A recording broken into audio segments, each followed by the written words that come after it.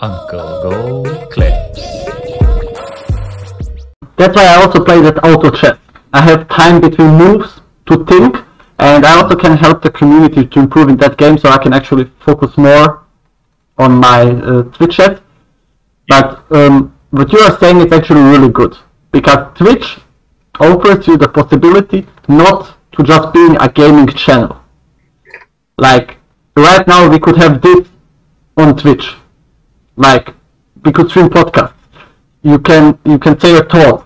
You can have just chatting with the Twitch chat, or you can just play Hearthstone. So it offers you like huge amount of possibilities, and that's why our variety, yeah.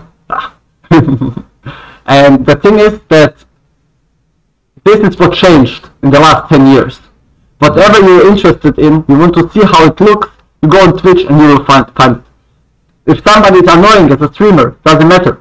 Go to the other one. If you like smaller communities, go to a smaller community. For example, my favorite Twitch streamer for TFT, there are a couple of them with 2,000-3,000. There's one guy with 50, and he's amazing.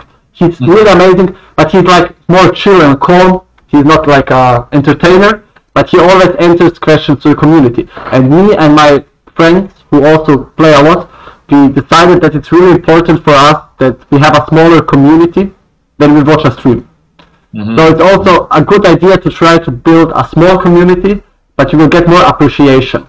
The rest will come at one moment, but everything else starts with a small and stable community. Hey, thanks for watching this video. If you want to see the full version, go to the Uncle Gold Podcast YouTube channel or watch the next clip.